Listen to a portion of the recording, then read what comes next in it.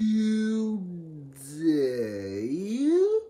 on my show of what I'm going to talk about on my show today is I'm going to do a 2002 movie review of what I just watched today,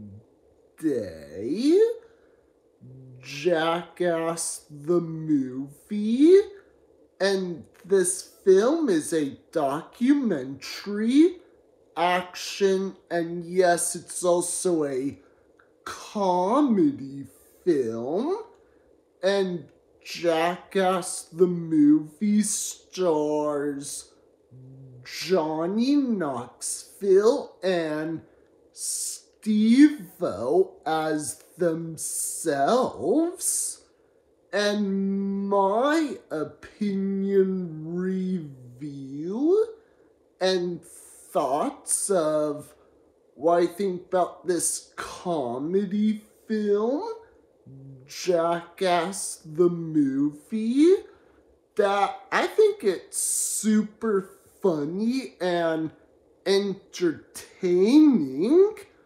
And I think Johnny Knoxville and also the rest of the cast, I thought they did a great job of their acting performances of playing themselves. And also, in my honest opinion, that even though this movie is super silly, goofy, and really stupid, I thought it was enjoyable. That's just in my honest opinion.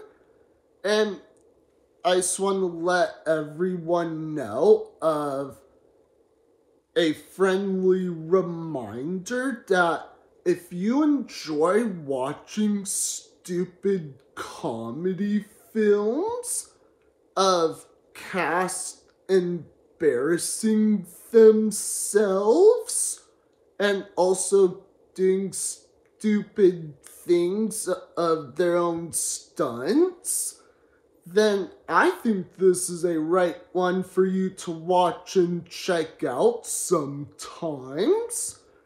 And I just want to let everyone know again that if you do get a chance of watching Jackass the movie, that again, yes, it's also hilarious, and no, it's not a family film, and I would not recommend for kids should not watch this film at all until you're like 18 and older.